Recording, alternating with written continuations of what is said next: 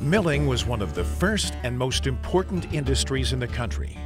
The construction and operation of water-powered mills to cut lumber, grind corn into meal, and wheat into flour was an important step in the economic development of the state.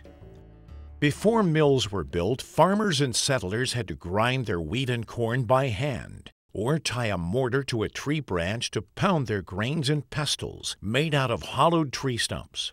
This was a time-consuming, labor-intensive activity, unpopular with many early settlers in the Ohio country.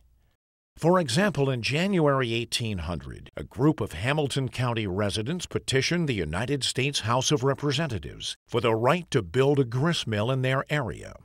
The petition pointed out how important the need for mills had become, and read in part, that for want of grist mills taking a considerable part of our time in grinding our grain in hand, or having to go the distance of 15 or 25 miles, none being near to us at the present, we ask permission from the Honorable House to allow unto Abraham Freeman his heirs and assigns for the purpose of erecting a grist mill on the reserve section.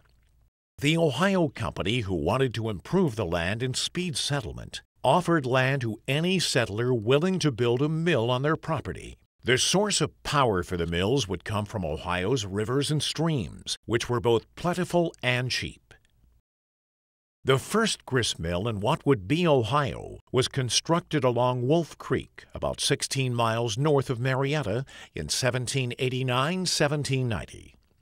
By 1840, there were roughly 2,000 water-powered mills operating throughout the state.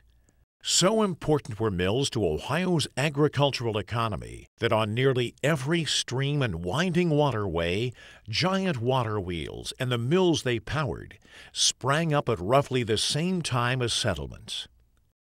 The 8th Census of the United States in 1860 identified at least 2 mills in 87 of Ohio's 88 counties.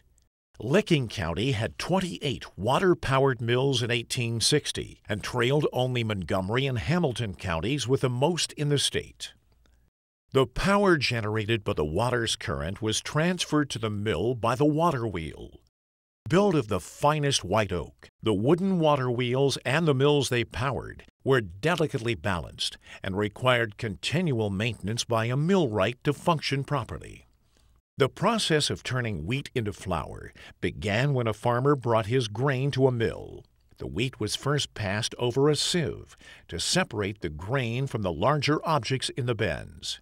The second step was to run the wheat through a smut machine, which scoured the grains and rubbed off the protective layer of fuzz.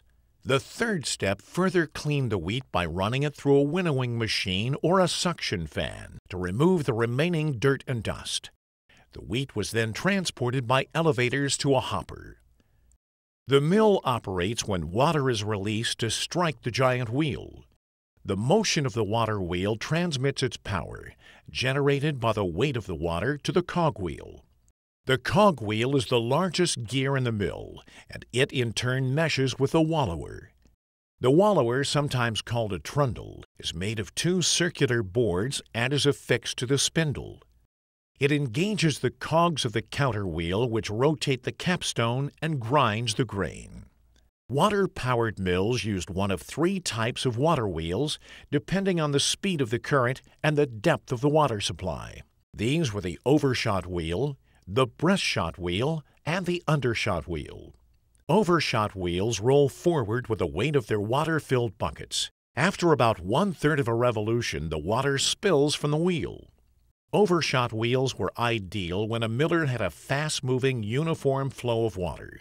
Breastshot wheels rotate against the current. The water strikes the breast wheel below its center and is briefly retained in the buckets, about 1/4 of a turn, and then emptied into the tail race.